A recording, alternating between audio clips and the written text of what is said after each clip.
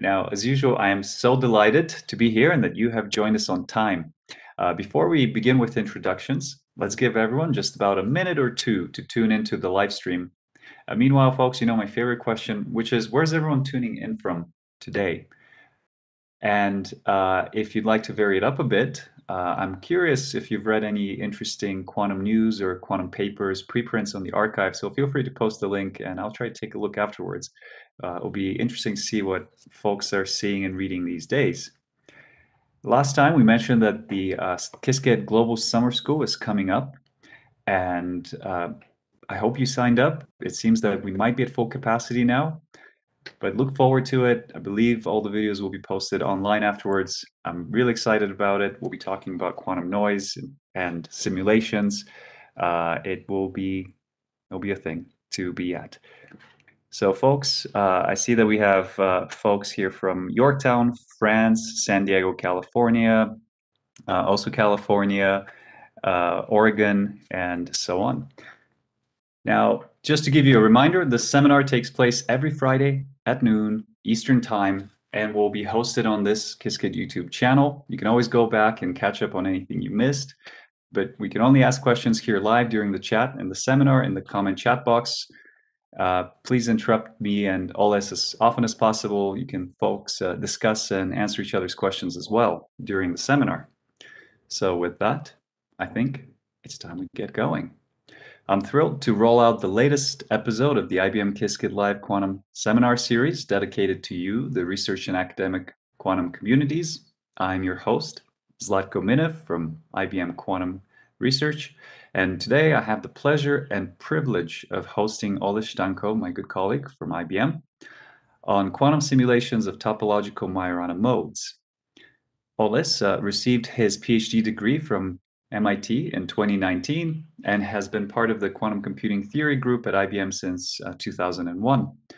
Oles's current interests include quantum simulations, quantum algorithms, and the effect of noise in quantum systems in particular, with emphasis on near-term applications of quantum computing in science and tech. So with that, Oles, welcome to the IBM Qiskit seminar. How are you today? Thank you very much for this very nice introduction. I'm very excited. I feel very excited about this talk, and I would like to also thank everybody for joining the seminar. I hope it will be interesting and insightful. And today I will be talking about quantum simulations, which became very popular topic in last years, and in particular I will be talking about quantum simulations of topological Majorana modes. Few notes, this work is done here at IBM, and it uses Qiskit as a main tool to perform experiments on IBM hardware. So I think at the end I will show you that using basically tools we have at IBM, you can actually compete with world-class experimental groups developing own hardware. And my talk will consist of 4 parts. And first part will be introduction, where I'll try to motivate you why topological phases of matter are interesting, why should we care about simulating them on quantum hardware. And the second part, I will explain a little more about Majorana mode detection and very interesting technique, how we can extract existence of this exotic particle from our multi-qubit device. And the next step, I will show you brand new method of braiding, and I explain what it is and why it's important. And in the last part, if we have time, I will briefly introduce how you can distinguish this topological Majorana modes from some other types of modes which can exist in the systems. And my talk will have a lot of condensed matter language, and I will try to be very descriptive of what words mean what in this context. But before that, I would like to put our work in the context of development of technology. And now we have access with devices of size of hundreds of qubits. And this is very exciting. And I think we already passed the threshold when we can replace some classical computations and classical simulations with a quantum computer. I think it's a very exciting era we entered in. However, the problems we want to solve with our quantum devices, they have to mark some criteria because we don't yet have a fault-tolerant quantum computing. And this criteria is, first of all, of course, it should be efficiently solved. Cannot be efficiently solved classically. Otherwise, we don't need quantum computer for that. They require constant log depth, and this is why this is because of noise. The algorithms we apply we should respect the device connectivity. We cannot apply any gates we want. We have only a limited set of them. And in particular, the result should be meaningful for using only dozens of hundreds of qubits. So we cannot have a problem with it has input of thousands of qubits so far. And the promising directions is the quantum simulations, and particular quantum simulations of condensed matter and chemistry problems. And I will focus on the first topic, and I will try to show quantum simulations of condensed matter, in particular topological phases. But before that, I would like to motivate you why topological phases is interesting direction. And for me, they're exciting because they break down the concept of reductionism in physics. So in few words, what it does mean? It means reductionism in physics means that you can take a complex object and understand the dynamics using smaller and simpler fundamental parts. For example, if you have a material, you can understand material as a combination of atoms. If we have atoms, you can understand them as a combination of proton, neutron, and so on, so on, so on, until you go to the level of elementary particles. And this approach helped us a lot during development of physics. But in late 20th century, we figured out that it's not always the case. And that happened with discovery of topological phases. Let me give you 1 minute history of this. So in 1980s, Klaus von Klitzing and his team was experimenting with two-dimensional electronic gas, and they put it in very strong magnetic field. And their goal was study Hall resistance. It's just resistance of the device, which should linearly depend on magnetic field. But what they surprisingly found that the resistance they measure, it instead of rising linearly at strong fields gets the strange plateaus you can see on this plot. And each plateau corresponds to an integer number.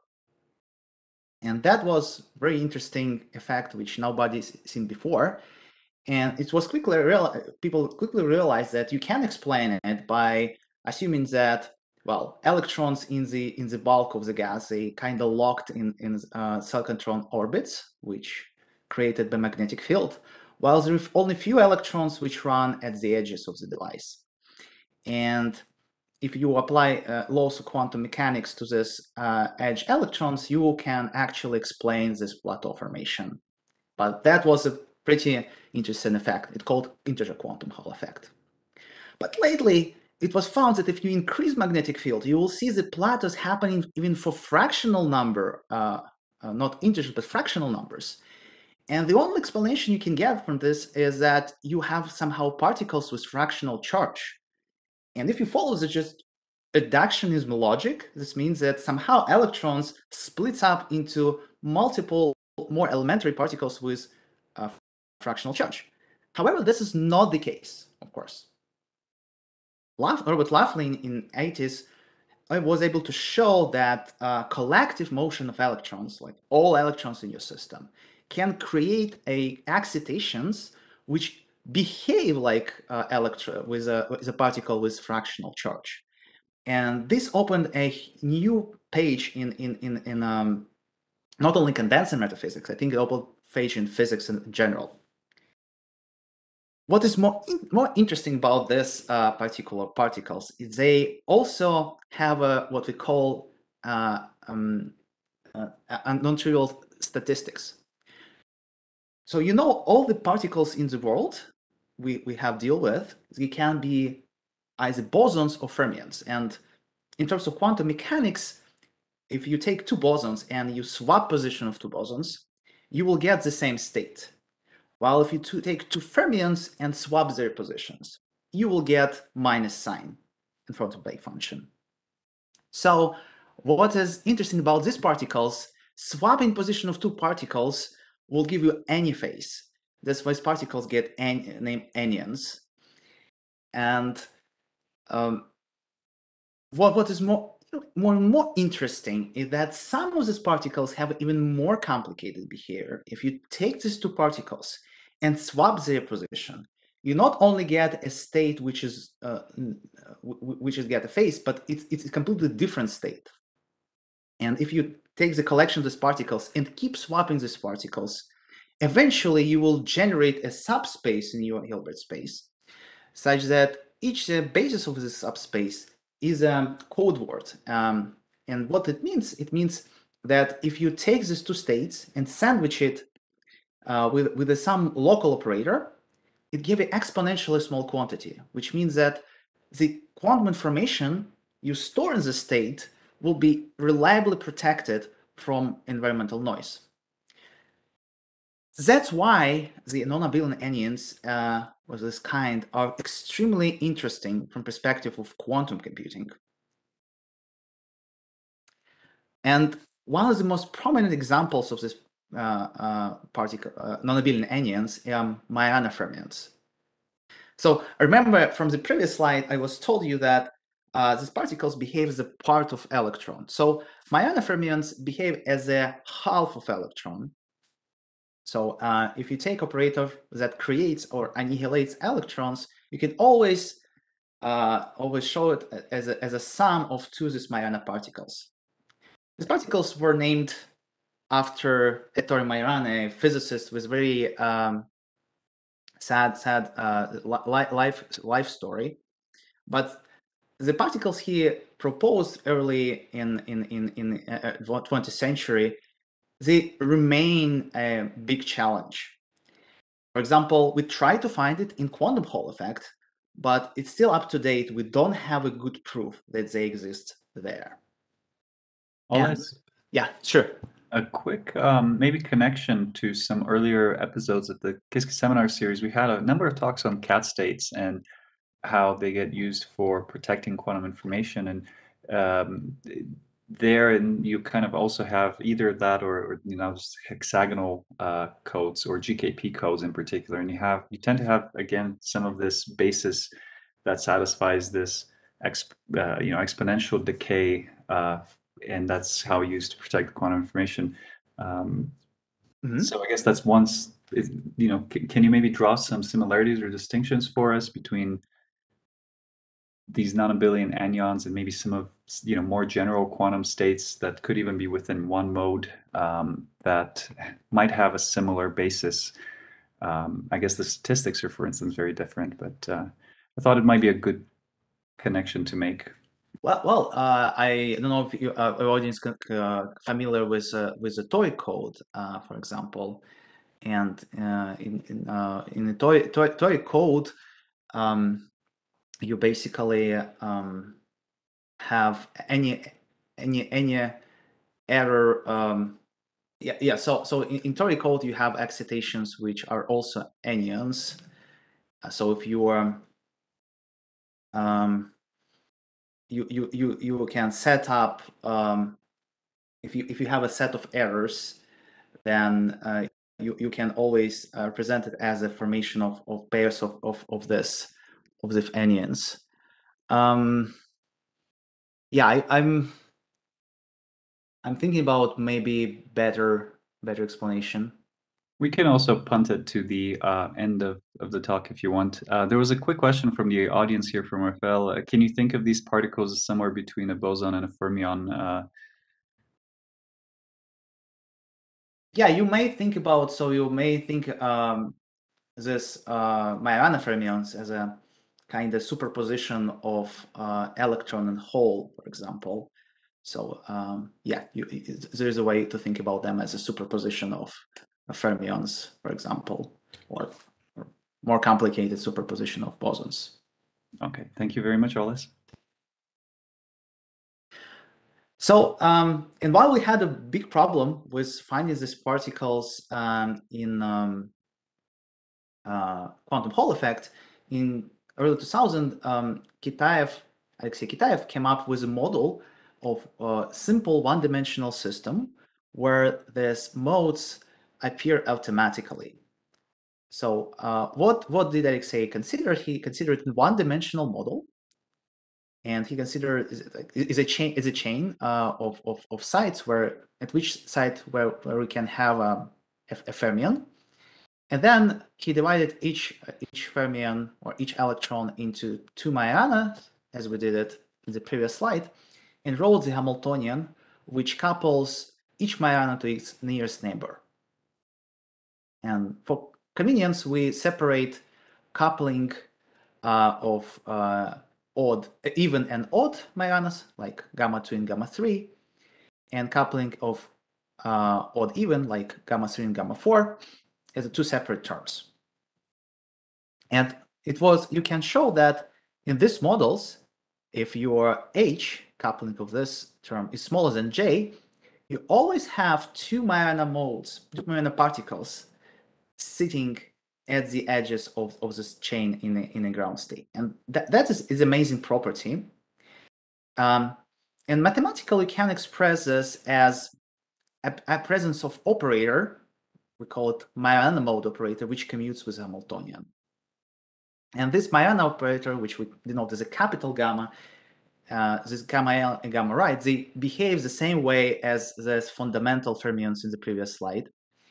And our goal in this presentation will try to reproduce the system on IBM quantum hardware and try to detect these modes and see how they look like. And it's very exciting. So we will have a very, very little insight except of that this mode exists, and still we'll be able to recover them. But before I do that, I would like to mention a rocky history of trying to realize this Hamiltonian in solid state devices. So it was shown that you can make similar Hamiltonian, not exactly the same, but similar Hamiltonian in if you take a one-dimensional nanowire and put it in a superconductor in a strong magnetic field. And that you can, in this system, you can probe these Majorana modes if you take this nanowire and drive a current through it. And if you have a modes, this Majorana mode sitting at the edges, experiment predicted that you have a sharp peak in conductivity. And this peak was indeed observed, which created a lot of buzz in this area around 2012. However, it was lately realized that we can have more than one reason for getting these edge modes. And that created even few retractions of notable papers. And up to this day, we still don't have, though we have remarkable progress, up to this day, we still don't have a reliable way to say if we see these Majorana modes or not on these devices. And in this talk, I will try to address this problem in context of quantum simulations. So tune in the end, I will try to answer this question. Finally, once we detect Majorana modes, it will be interesting to try to braid them. And if you remember, if you have a braiding, you can implement topological quantum computing. While we cannot do topological quantum computing with our qubit devices for a number of reasons, I can explain them at the end. We can still simulate how it would look like in the real devices. So it's very important to have a way to exchange these particles just on our device. And traditionally, how specialists in the field think about this is that you can create a Hamiltonian that slowly moves this particle around each other. So if UT is a basically evolution of your system under this very, very slowly changing Hamiltonian, it takes this left Majorana operator, it converts in a right operator, and taking right operator converts it into left operator with the phase which is -1. And this is phase we get -1. It's a case phase which we get bringing 2 Majorana modes. And interesting, if we have 4 Majorana modes, using the same procedure, we can actually realize topological quantum computing on a real device. However, in one dimension, there is a big problem. In one dimension, if you try to slowly exchange 2 Majoranas, you will get a collision problem, because at some point you have to pass them through each other, which is impossible to do because they start interacting and destroy the process. So there is a standard solution, and the standard solution is just adding another dimension, another nanowire or some space where you can safely store your Majorana mode. However, that will require even more complicated Hamiltonians, even more complicated and long time dynamics, including the fact that you have to do it for a long time because Hamiltonians are changing slowly. So what our goal is to propose a new adiabatic technique, a non-adiabatic technique, so non-slow technique that allows us to do it one dimension without attaching any additional nanowires. And that's something I will explain during this talk. Quick question, Oles. What's the time scale that sets what slow means?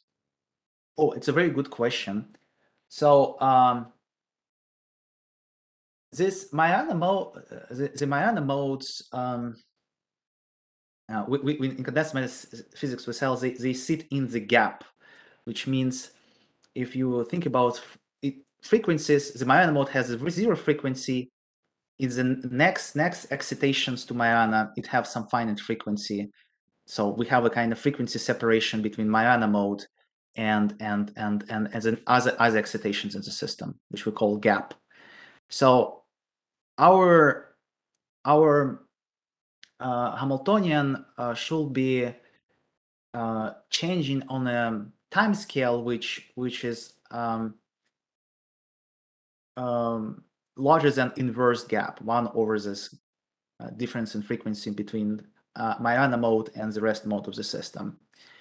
And that way we make sure that we do not convert this Majorana mode into other excitations.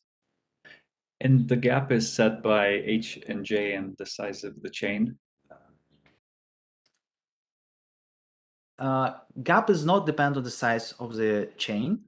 So it's some universal property of the model. I mean, it depends, but as you increase the system size, it quickly saturates to some value. So it mainly depends on H and J, and if you have more terms in your Hamiltonian, as other terms of Hamiltonian as well. In other words, you don't have a pinching problem of the gap where the gap tends to get smaller with something, and so then you have to go even slower. Yeah. So in this case, in contrast to regular quantum annealing, we don't have this problem, but still it's a little bit complicated when we try to implement on near-term quantum devices. So I'm not aware about any experiment except of just like 2-qubit experiments where you can do it reliably. And I will show you that with our technique we can do it much faster. Awesome. Thanks a lot, Oles. Just to let you know, we're 25 minutes in. Great. Thank you. So yeah, so our agenda is to observe Majorana modes. So construct a circuit, and after processing, get the Majorana mode information. We would like to exchange and break Majorana modes. And finally, we would like to have a technique that separates trivial modes and Majorana modes. So I will go straight to Majorana mode detection. So this is how our device look like. It's, for example, layout of IBM Toronto device. And it's not one-dimensional. Therefore, we somehow need to cut a one-dimensional piece of this. And one of possible ways is as shown here. So we have the snake. So basically, qubit 11 is first qubit, qubit 8 second qubit, and so on. So the first step of our simulation. So this simulation, I guess, contains 21 qubit. And next, step is to encode our Majorana fermion operators as a Pauli operators with which we act on qubits. So and we can do it with using what is called Jordan-Wigner transformation, where we put in correspondence to each Majorana operator. There are 2 of them per qubit as a long string of Z operators like this. Where at the end, it ends up with X operator for odd gammas and Y operator for even gammas. So for example, if you want gamma 1, it will be just X on the first qubit. If you want to encode gamma, say 5, it will be it will need K equals 3, so it will be X on this qubit and Z and Z and Z on this 3 qubits. Sorry, a few quick questions, maybe quick responses. Usually Jordan-Wigner, you think of fermions, not anyons. Maybe just quick comment there. Yeah. So this two particles. So if you consider only 2 particles, that's a bit subtlety. So if you think about two Majorana, they two Majorana particles, they behave as a fermion to each other. So, but if you have more than 2 Majoranas, which will require a little bit more complicated transformations, that will behave as an anion. So so number of matters. So hopefully for 2 Majorana particles, we can think about them as fermions. Okay, gotcha. But after that, can you still use the Jordan-Wigner, or you have to do something else? Yeah, it's if you want to model full quantum computing with many than 2 Majoranas, you will need to think about something else. But that's much more complicated problem that I think will be natural next step for our research. So far we have only 2 of them, so they give us only -1 statistic, so we can think about them as fermions. Okay, so we have these 2 operators which are non-local, but hopefully, thankfully, if we have 2 of them and we have like the product of even and odd, we have they can be converted as product of X operators, while if we take the product of odd and even, it just form into Z operators. And you can do this exercise, you just multiply these 2 operators. So you can encode your Kitaev's model as a local X and Z operator, and it's very widely known transformation between a Kitaev chain and what we call quantumizing model. And our goal will be implementing this quantumizing model. Moreover, in our dynamics, we will take this quantumizing model and add some interactions. And the role of this interaction is following. Because this operator, this Hamiltonian is what we call free fermion Hamiltonian. It can be solved efficiently in a classical computer. We eventually want a problem that is not classically solvable. That's one motivation to add in this term. But also this motivation is that if we want maybe in near future to simulate real quantum devices, we would have to include these terms as well. So that's why we added this ZZ interaction term to increase to generalize the problem. And I make a notation for each such term for convenience. And if we want to implement such dynamics on a quantum computer, which operates with discrete gates, we need to use the Suzuki-Totar decomposition in this form. So we decompose the evolution under this Hamiltonian as a product of small short time evolutions for each term that's repeated t divided delta t times. However, this approach has a little problem. The problem is this error, which grows polynomially with system size. So if you want to make this error epsilon small, you have to take the depth, which scales polynomial with system size. And if you remember at the very beginning, I tried to argue that we want some problems which we can simulate with constant or at most logarithmic depth. Therefore, we want to try to find a problem where we can do this Totarization without this huge error. And such problem exists. It's time periodic dynamics. So what I do, I take each term, coefficient in front of each term, and I Quick question. Sorry, there. Thanks for all the questions, folks. I'm definitely going to have to skip a few just in the interest of time. We can try to bring them up at the end, so please do remember them, and we can resurface them at the end. Maybe two quick questions for you here, Oles. Just as what boundary conditions do you have?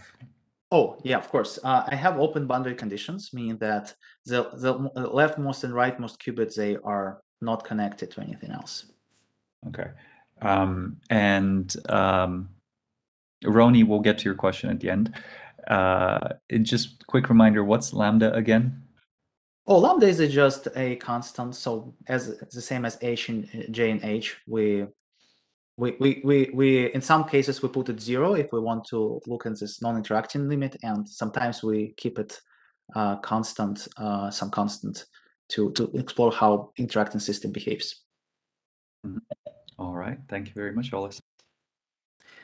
Great, thank you very much for questions. And so I will focus on Hamiltonian, which is where I put h, jh, and lambda being time dependent.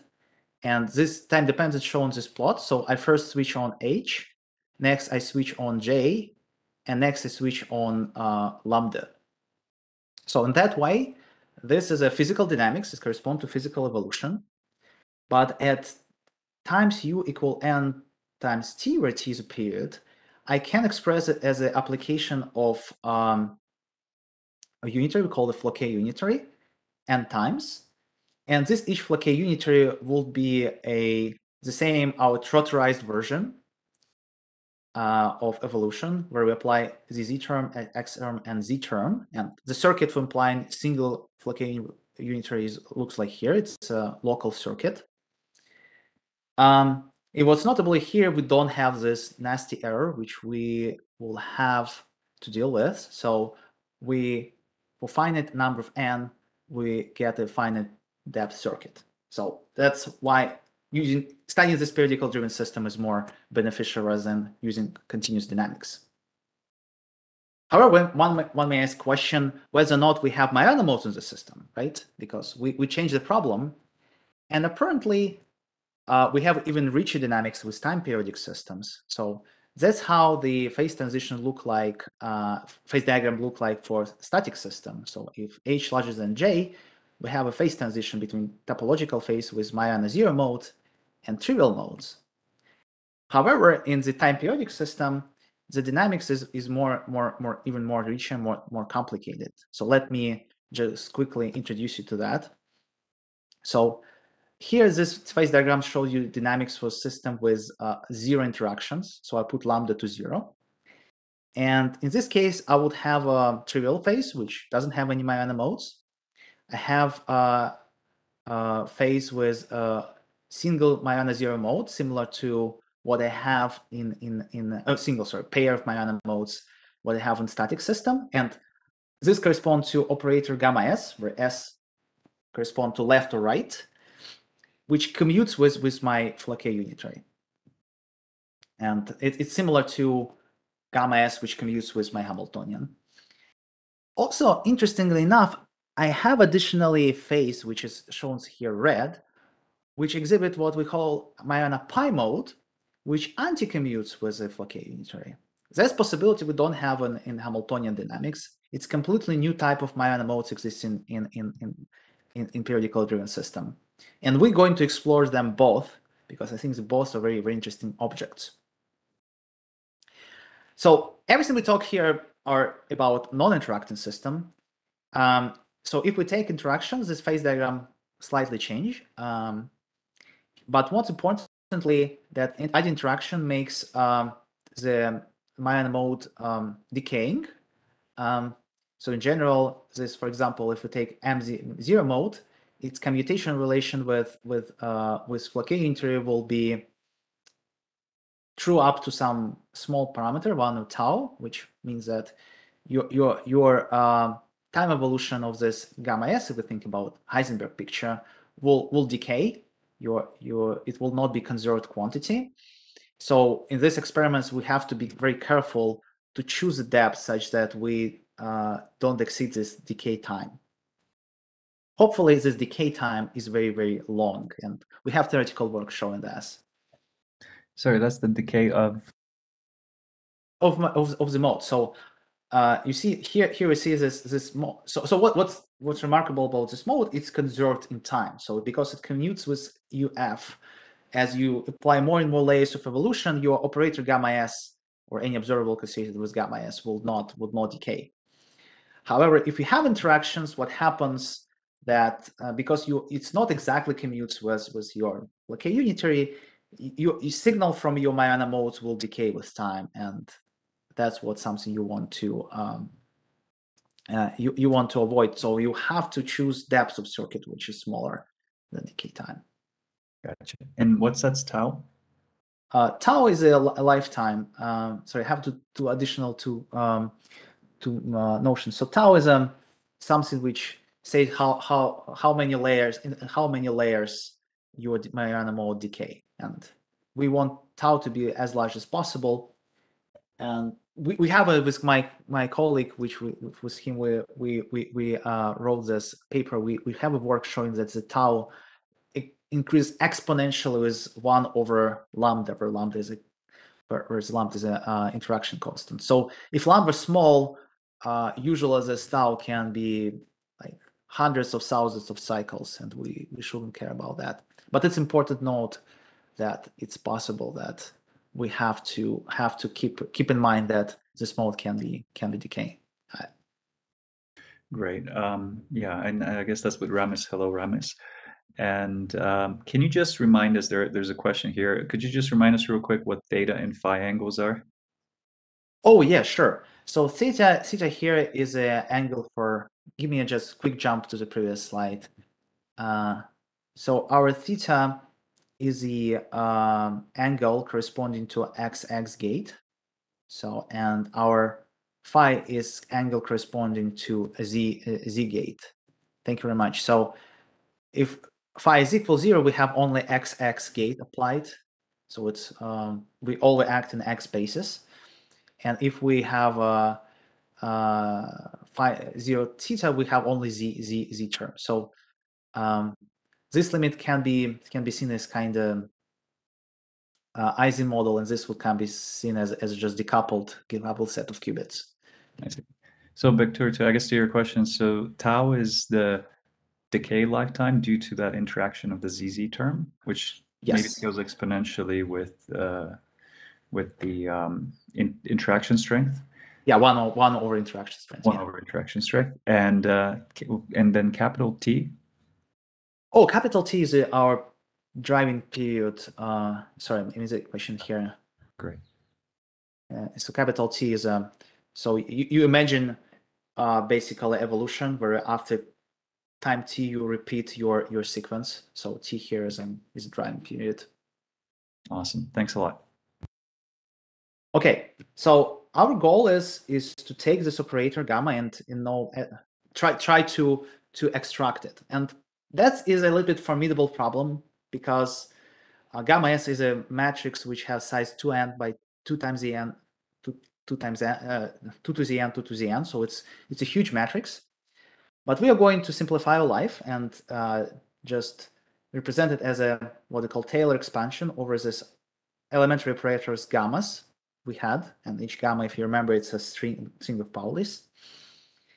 And in condensed matter physics, there is a nice description of gamma as a dressed quasi-particle. It means that it's single electron excitation, single fermion, single gamma excitation like this, plus some terms which corresponding to collective motions, and these collective motions in some sense dress your excitations. But what's interesting that these terms, like higher terms, they appear only in the case of non-zero lambda, non-zero ZZ interactions. So if we have no ZZ interactions, we always have only first term, which is very nice. We know that we can describe our gamma only using psi. While if we have the z term, there is a reasonable assumption these terms are not very large, so we can have a lot of information of gammas just measuring only psi s. And just remember, psi s is just side; it's left or right. So psi s here stands for right Majorana mode and left Majorana mode. And our goal is to try to measure them. And to do so, we will need to make an assumption. Additional assumption is that Majorana modes are only localized modes of the system. And what it means mathematically is just we don't have any other operators which have, say, this form where terms are spatially concentrated in some region. So here's the picture. This picture shows you difference between localized and delocalized modes. So in localized modes, these coefficients like psi s, they are nearly peaked, while in delocalized modes they peaked. And we believe that all other modes, if they exist in systems, they delocalized. And if this assumption is true, so here's the algorithm how we can extract our psi s. First we initialize our system in a state which is direct product of plus states. Plus state is an eigenstate of X operator, which means that this psi 0 is equal superposition of all bit strings, right? Next, we apply n cycles of UF. So the circuit looks like here. So these Hadamards initiate in the plus state. So next we have n cycles of our Fouquet unitary. And at the end, we measure expectation, so basically of this gamma mu operator. This is a Pauli string operator. And it's a separate story how we measure it. It's interesting. I would like not spend all much time. You may think about just if you measure a long Pauli operator, you can just do sampling and look at different values, plus minus ones, for all these operators and X operators and collect the statistics. And then at the end, you can repeat this procedure n times, and you take what I would call a Fourier transform of this local observable of this observables ON.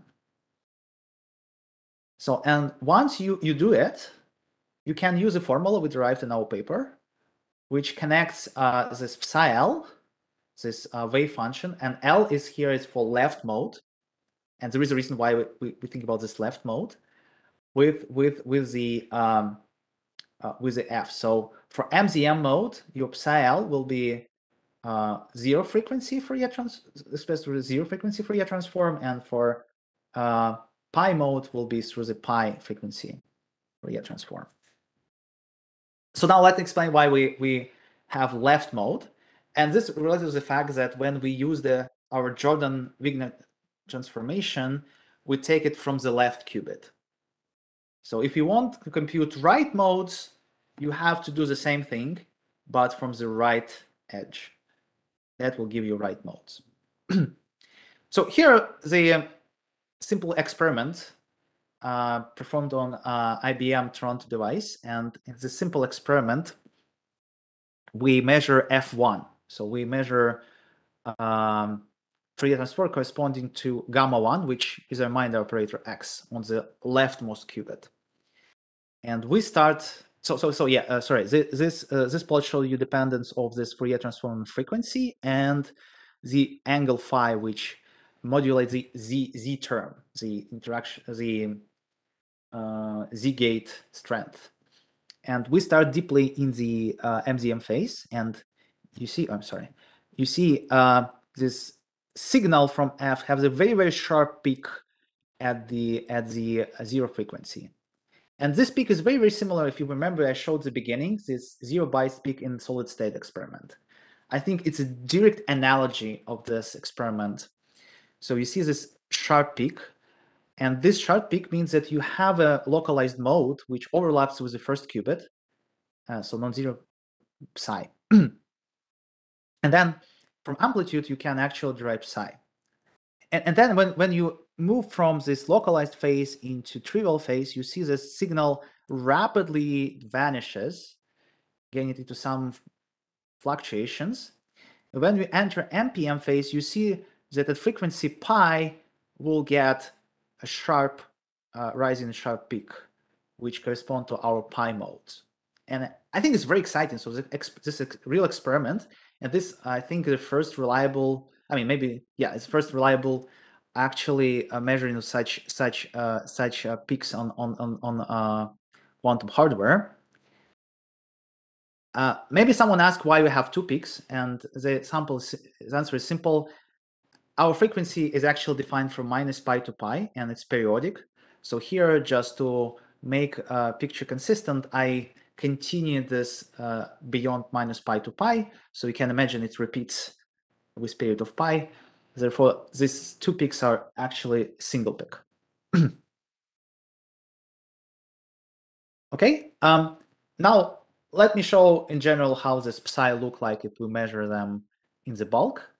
So we tune in the middle of topological zero mode. So here's this plot shows you dots, which are experimental data from 10 qubits. 10 qubits. I guess this is also NBM Toronto device. I need to double check. And lines here show these theoretical predictions. And you see how nicely these theoretical predictions and theory are aligned each other. And one of the reasons why with this nice correspondence is that when you do Fourier transform, it's kind of self-average the noise. So even if you have a noise device in our device, which is inevitably present, it's after many rounds of this Fourier transform, it just goes away. And similar measurement you can do with pi modes. So if we tune in the middle of pi mode. Oh, by the way, sorry, I didn't mention this. So this is basically our f, or which is both as a function of frequency and position. So this indicates the frequency at which it happens. So this mode happens at 0 frequency. And if we tune up in the middle of NPM phase, we can see this 2 nice curves corresponding to pi frequency, which again gives us information of this modes. So both of these plots are done for lambda equals 0. And as a last plot, we can plot for lambda is pi over 16. And in this case, you see that the shape changes a little bit. But still, if you compare it to noiseless circuit, which the solid lines are, you can still very good correspondence. So we basically extracted these Majorana modes from the device, and we get pretty good correspondence to theory. And in general, it's a basically a very theoretical page. I will just try to give you spirit, because it's very, very powerful techniques that can apply a variety of problems. And before we dive into that, Oles, a few quick clarifying questions here from the audience. First, how many qubits were in the experiment? So we have, in this experiment, we have 10 qubits. We have actually experiments for 21 qubits as well. But actually, because these modes are localized, you can increase the system size without sacrificing much the shape of the curve. So the device has 27 qubits, but we take a sequence of 10 qubits with this particular case to make this very, very clear picture. I see. And you show us the bigger one. Great. And I think there was a quick question about, is n periodic? Why do you use the Fourier transform? But I guess that goes back to this whole idea of how you can't, how this has a better simulation ability than the Suzuki trotter. Well, no. So Suzuki trotter. So you see, when you do Suzuki trotter, I think there's another way to look at it. When you do Suzuki trotter, you actually implement this time periodic dynamics. You just don't know it, and you treat the difference between time periodic dynamics and your continuous evolution as an error.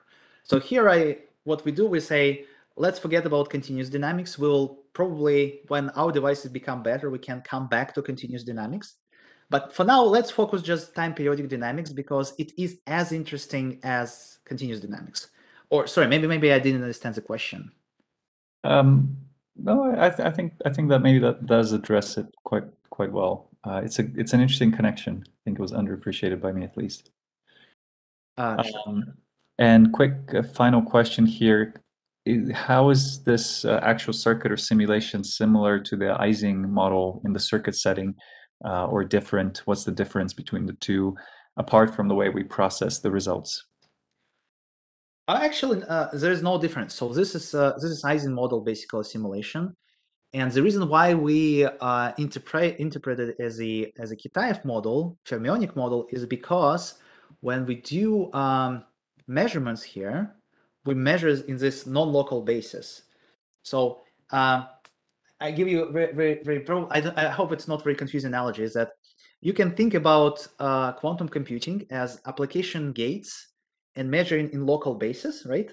So basically measuring local basis. But you may also think about, like in Heisenberg picture, you can think about quantum computing as initializing system in trivial state and measuring this non-trivial basis where you transform all the measured quantities with your circuit.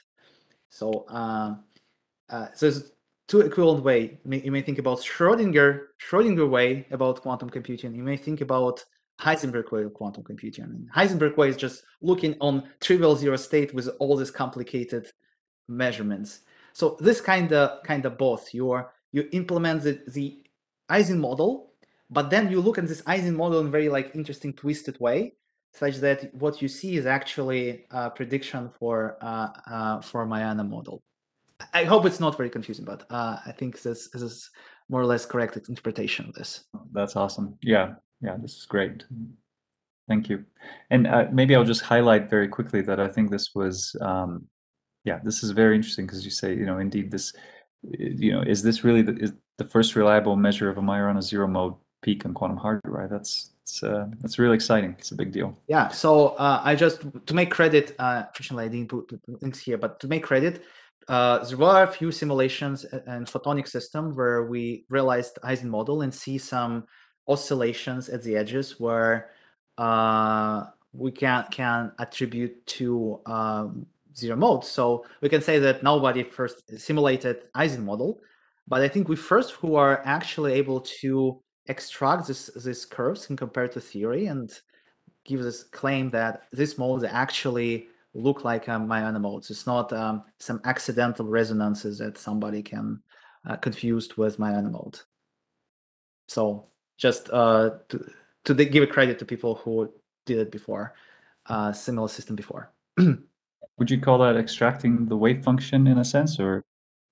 Yeah, I call it extracting. So in a sense that if I have this operator, I actually get this first term from this for this decomposition.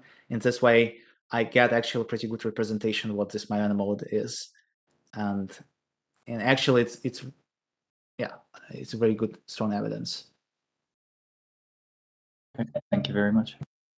So and let me I believe don't have much time, but I just want to make a very quick slide. Maybe somebody maybe very not interested in theory can skip it, but I think it's very interesting technique. So every time you have some localized mode of the system, which is I call delta here, and delta square equal to 1, you can use Fourier transform to extract the delta using if you have access to observable O. So yeah, so you have a pair, you have a local integrals of motion, you have observable O, and if you do procedure we did before, you initialize state and perform Fourier transform, the limit when you take D to be very, very large, it's always equal to overlap between your mode and observable times the expectation of the your integral of motion in respect to initial state. So, and this is, I think, if somebody will ask to highlight the main theoretical contribution of our paper, is basically will be this formula.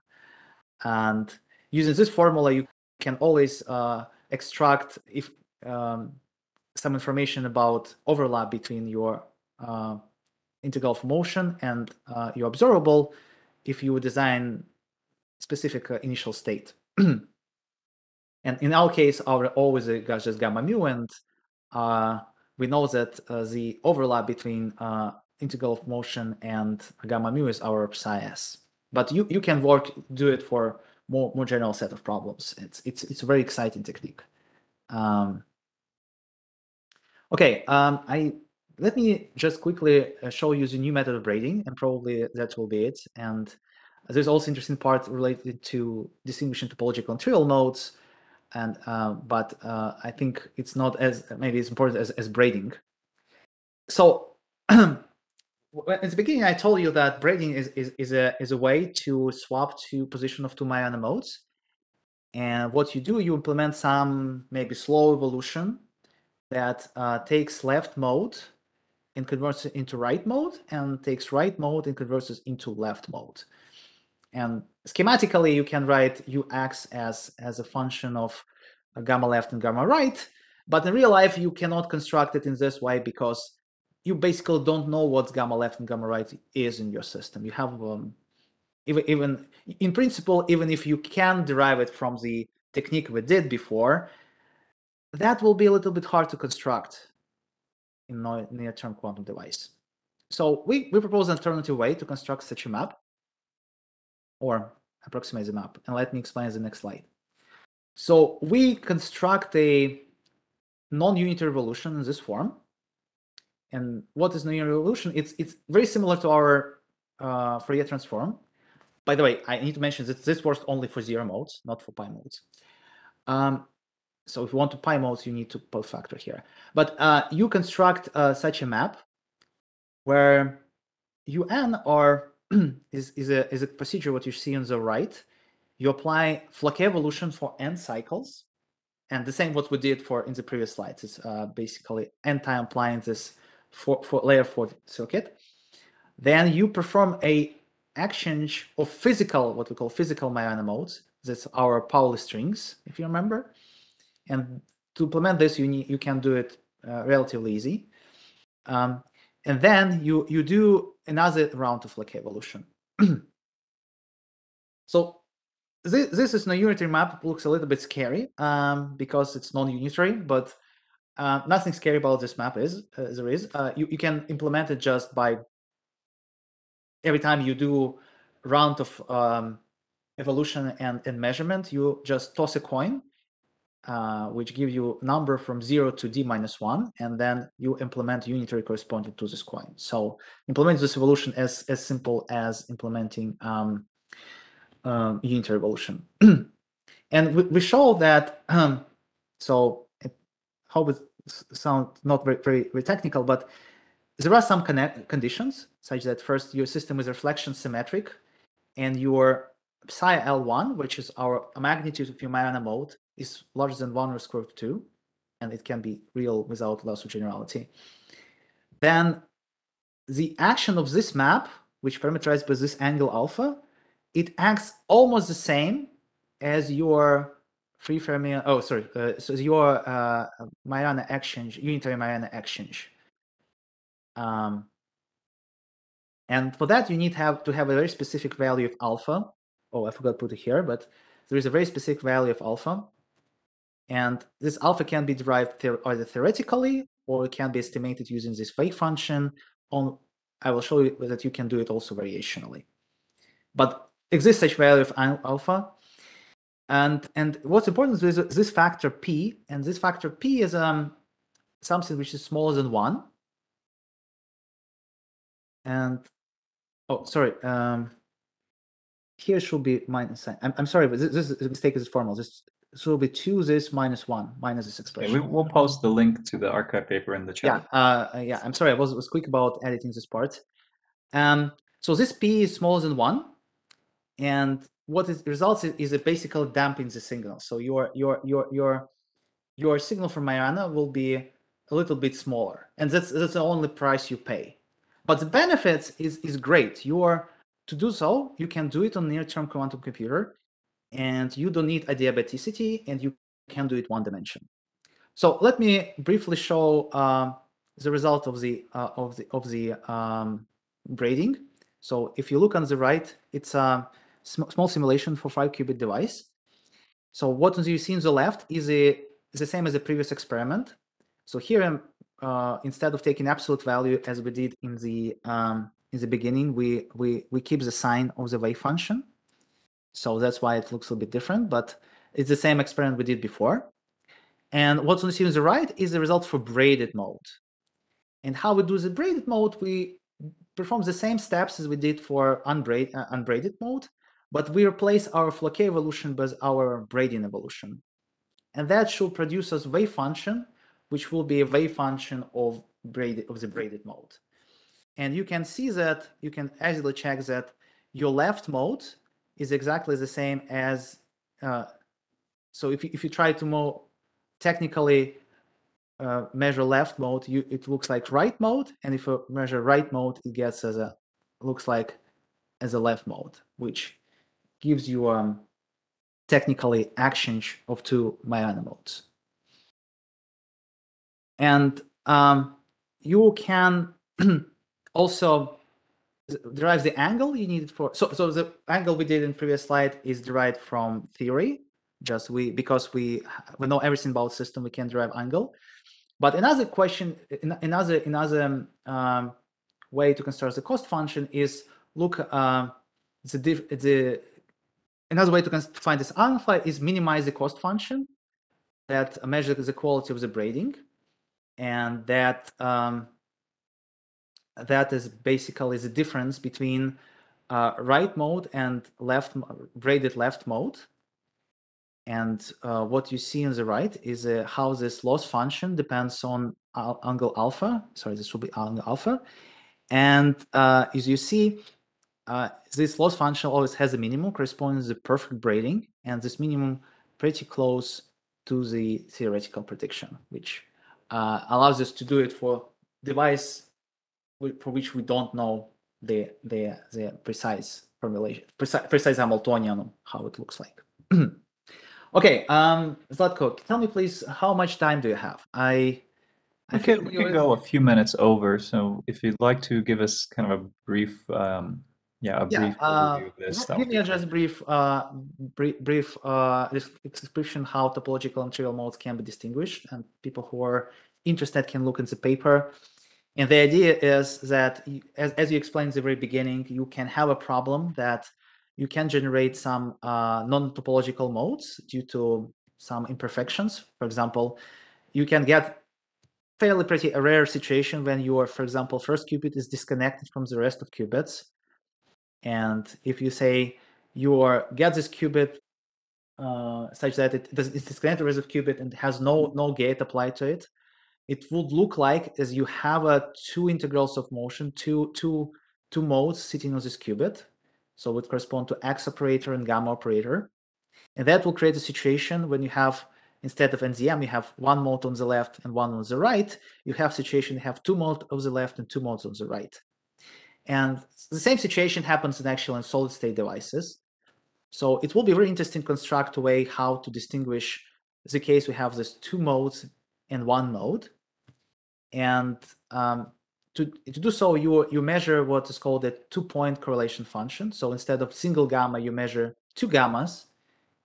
And just briefly to show experiment, in trivial mode, you have two peaks. You have a bright peak on the, so you kind of measure the correlation function between first qubit and qubit in the middle. And the point function would look like differently for trivial case and the topological case. And maybe you can get more details from the paper about this. So let me go to conclusions. We demonstrated detection of Majorana modes in these devices. We developed a new non-diabatic braiding technique and the method to separating Majorana modes from trivial modes. And this problem has a lot of extensions. You can do two-dimensional topological systems. You can try to model realistic Hamiltonians that correspond to devices scientists try to implement for topological quantum computing. You can study other systems with localized integrals of motion. Say this is a phenomenon called many-body localization. You can test different qubit encodings, and the most important I think one of the big challenges is probably to implement what we call fermionic quantum computing, where each qubit is encoded with not with a boson as we have now, but with fermions. And if we do this, we can use now that all the techniques we do for actual topological quantum computing. But now we're still far from this point for many reasons, but in the future it will be very interesting direction. As a last slide, I would like to thank our team. All experiments on hardware were done by our summer intern, Nikhil Harley, who is now undergraduate at TL. Also, I would like to thank Ramiz for his our equal contribution to this paper. All experiments were done with Qiskit. And I want to mention one thing. Months later of our publication, there was another publication from a major experimental group from Google AI, who did also very similar experiments on their device, which is closed. And you can look at the list of authors, and from this look at authors, in comparing for our small team, you maybe can learn an interesting lesson that using cloud-based quantum computing these days, it's probably sometimes possible to do world-class experiments comparable to world-class experimental groups, just with less resources and with less people, and still get very interesting physical fundamental results. Yeah, you want to say something, Zlatko? Yeah, I want to say thank you for accepting our invitation and for the wonderful talk. We're going to get to questions now, but yes, congratulations on the result. I particularly find it really awesome and exciting, and I think it's significant to have a first quantum demonstration on quantum hardware of these Majoranas, elusive Majorana zero modes that have been had a lot of experiments in different technologies that haven't been conclusive or have had to be retracted even, and to be able to really kind of use this even to debug and understand deeper the physics and see the modes is I find that really cool. That's really awesome. So congratulations to you, Ramis, who's on the call here, and he's in the chat. Unfortunately, he's having problems posting in the chat. There's some technical issues, so hopefully we'll resolve that. And Nikhil, there are a lot of questions, so I think that speaks to the interest in the work. Folks, if I missed your question, now is a great time to repost it. So thank you very much, and I'll try to get to these one by one.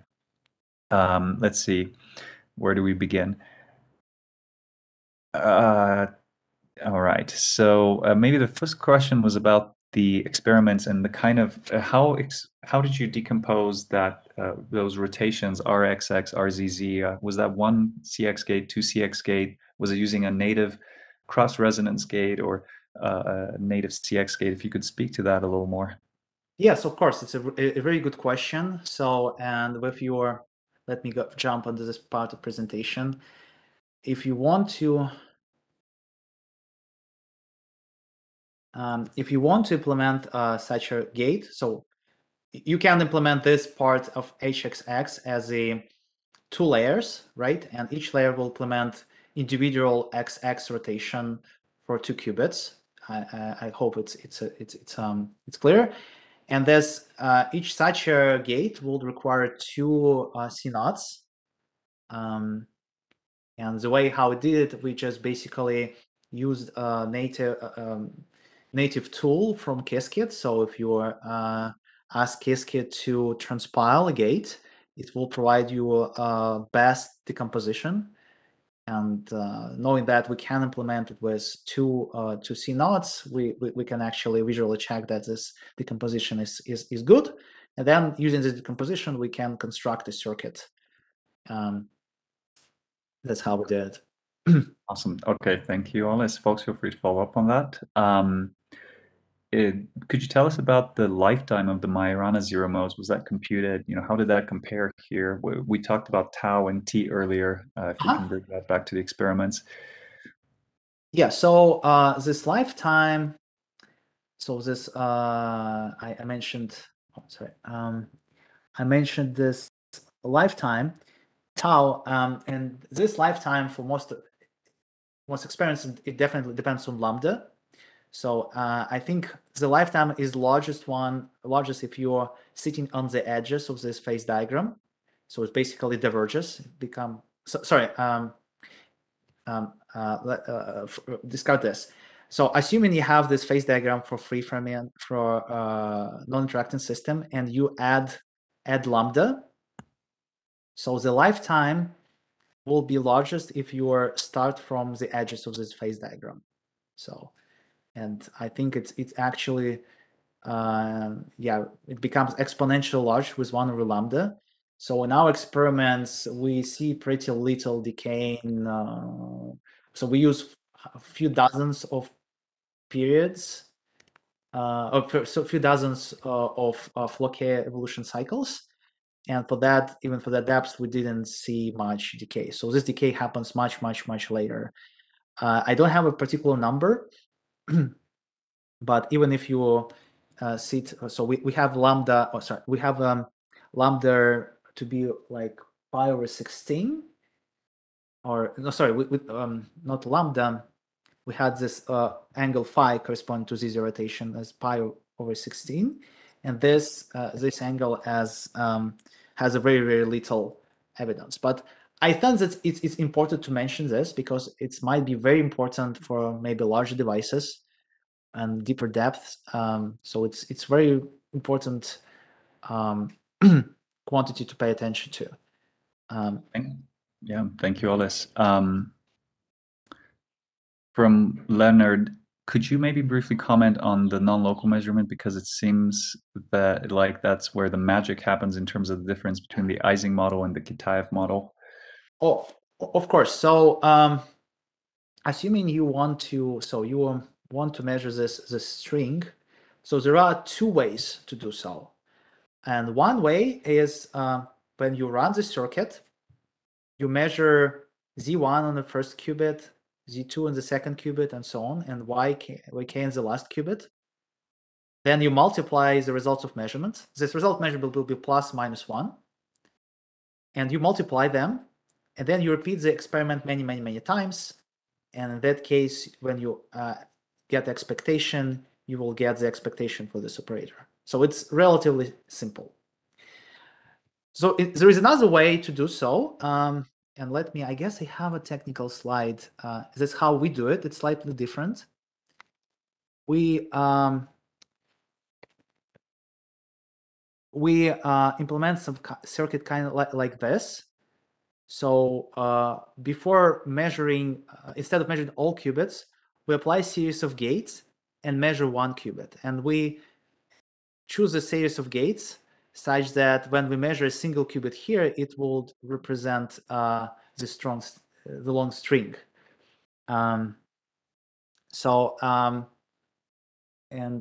We found that this method better because it appears to be applying 2-qubit gates, and the devices we worked has smaller errors than making measurement. So in both cases, you have a problem that if you have a measurement on a single qubit, that will give us another error, which multiplies as you get longer and longer string.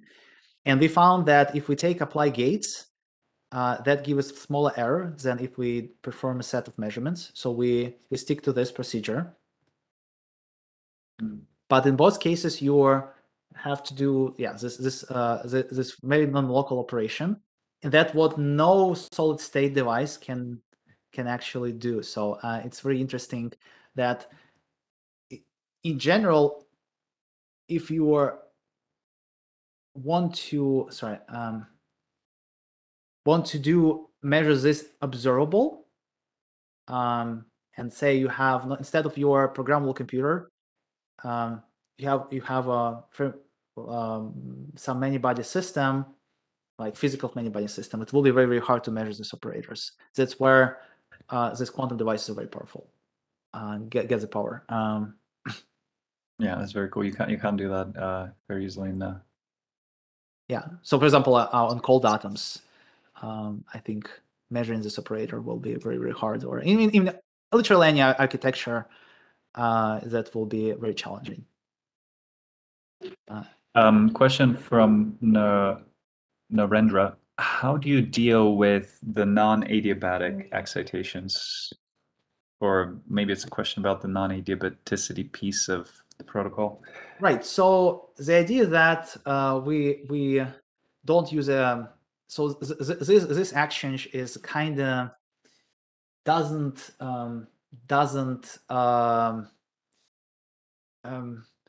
it's kind of lies in different it does performs the break in a different way. It's not, it's very, I don't know if we can understand it as a kind of extension of adiabatic way. So I'm not sure how to answer this question. So I the guess idea it's is that, this proposal in particular, right?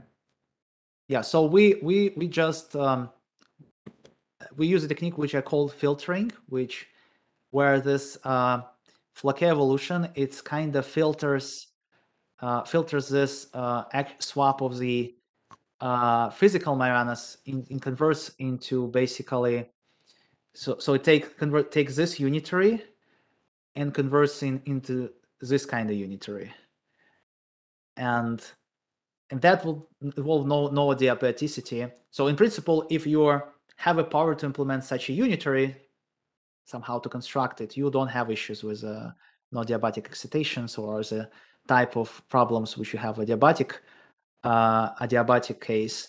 The problem is you don't know how to do it. You just, even if you have no information about gammas, constructing such a unitary will be very, very hard.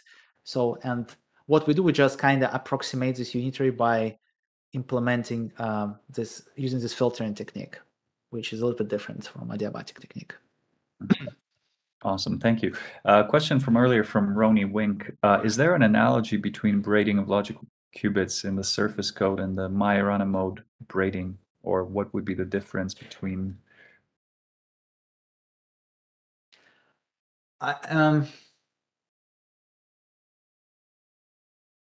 So in surface code, I mean, both cases in Majorana code, what we'll call Majorana code, and in surface code, we can't perform quantum information by operation with the particles.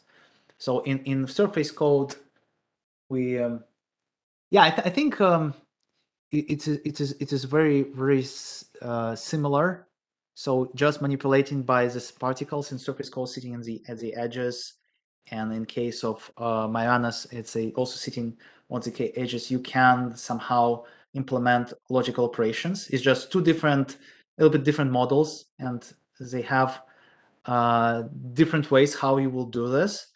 But the spirit is pretty the same for these two models. And maybe one-to-one comparison will be a little bit hard because it will require a lot of drawing, but the idea, I think, are very close to this, to surface code. Sorry, maybe I'm not answering the question, but And Roni, feel free to clarify. And oh wow, I see we're almost 20 minutes over. So folks, maybe post any final quick question. I definitely did not get to all the questions. I apologize for that. We can maybe have an email thread with Oles later. With that, maybe for one final question, let's see if feel free, folks, to repost now because I know I missed quite a few, and I do see that Roni is still with us, which is great. Can you maybe just go back to the slide on the dressing and just remind us about, or is there a renormalization here? I think this is the question. If you could repeat what you mean here by the dressing in this case. oh, so in this case, dressing means that basically your Majorana mode is collective excitation. It cannot be understood. So if you think about this model, a fermionic model, you cannot understand this gamma s as a just superposition of single fermions. You have to think about it as a just generic collective motion of Majorana fermions, of this physical Majorana fermions, which which technically half-electron. And well, so we call it dressing because we can think about a single Majorana and basically other Majorana kind of, I would say, dancing around, contributing to collective motion. So you were asking a question about renormalization, and I'm not sure I understand this question. Zlatko, may you help me with this? I think it was a question about renormalization, and Bektur, feel free to clarify and expand here.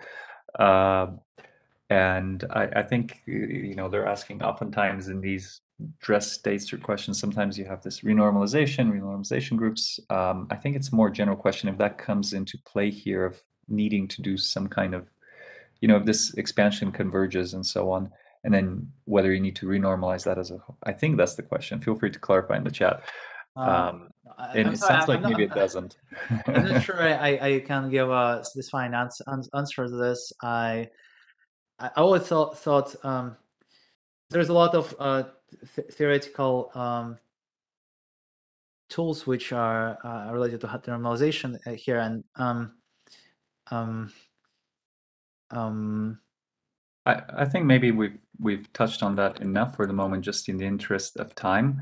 And also, I want to thank Ramis in the chat for helping me cover some of these questions, since there were indeed so many. So I think that's a testament to how interesting your work is and how nice the results are. I want to congratulate you and the colleagues again on this awesome results, and thank everyone for tuning in today. And I think with that, it's time that we end. So if you'd like any final words to share with us, Oles, before we end. I will just thank everybody for your attention. Please check the paper on archive and stay tuned. Awesome. All right, folks. Thank you very much for all the questions. Sorry if we didn't get to all of them. Feel free to follow up with us. Oles, it was a pleasure to have you. Thanks for also the other authors tuning in. Thank you, folks. And with that, this talk will stay recorded, so you can go back and rewatch it if you missed anything. And we'll see you next Friday at noon Eastern Time.